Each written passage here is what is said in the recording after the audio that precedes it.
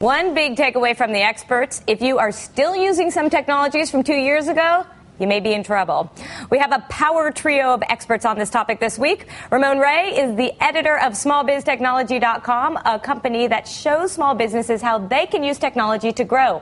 Rieva Lesonsky is one of our frequent guests. She is the founder and CEO of Growbiz Media, a company specializing in coverage of small businesses and entrepreneurship.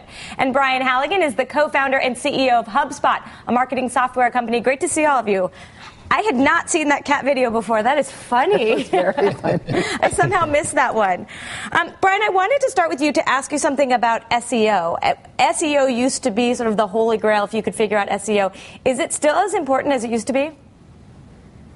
I think it's still very important. The way I sort of think about it is this real shift in the way humans sort of live and shop and learn.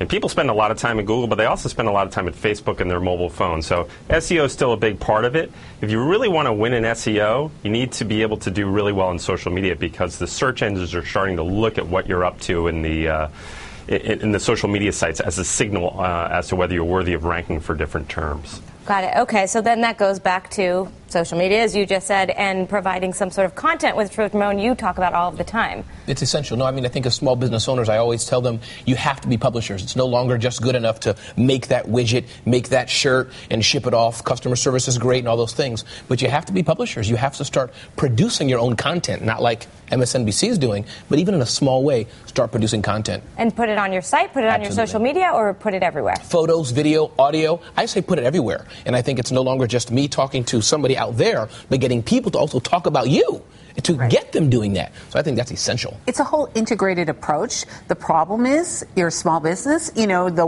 wearer of many hats. It's now a new hat you have to wear.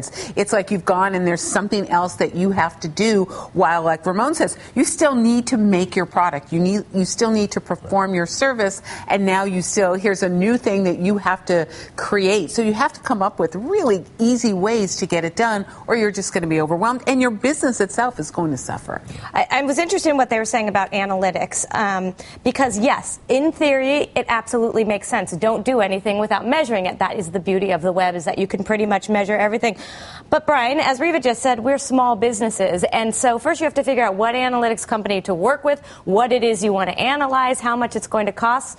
So what do you do with the information that you should be measuring everything?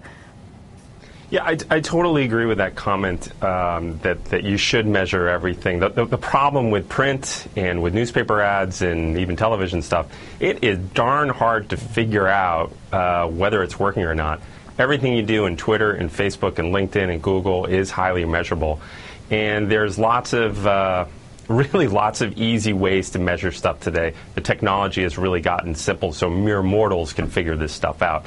You don't have to be a rocket scientist to figure these analytics out and figure out your return on investment. So if you're a small business, where do you go? Say, okay, I just watched your business. They said I should measure everything. Where do I start? I'll give you a few things. I mean, I think also it's very easy to do. One, Google. Google's the most famous and long-standing. Google Analytics. They now have features that you can know how many mobile users are coming to your website. So you now can know, I'm publishing this content. Should I focus on mobile users or website users, or both? Point two, I'll give a name, a company called Deliver.it, DLVR.IT. They will send to you every week reports of which social networks are generating the most traffic and engagement. What does that mean? If you're finding most of your users are Twitter followers, go to Twitter. If Twitter's not so great as Facebook, build up on Facebook. So you can start real simple and easy. What about, Brian, what about analyzing your site? I want to put up this piece of content or this message or this product. I want to make something blue or red, or I'm assuming you should analyze all of that stuff as well.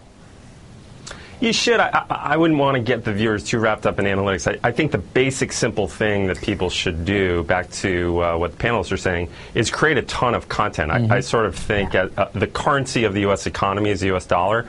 The currency of the Internet is links. And if you can create remarkable, interesting content, you'll pull people in from Google. You'll pull people in from blogs, from social media. You'll turn your website basically into a hub on the Internet. So I wouldn't go crazy with analytics. The things I would want to look at with analytics is how many visitors am I getting per channel, how many leads, and how many customers. Thanks so much, you guys.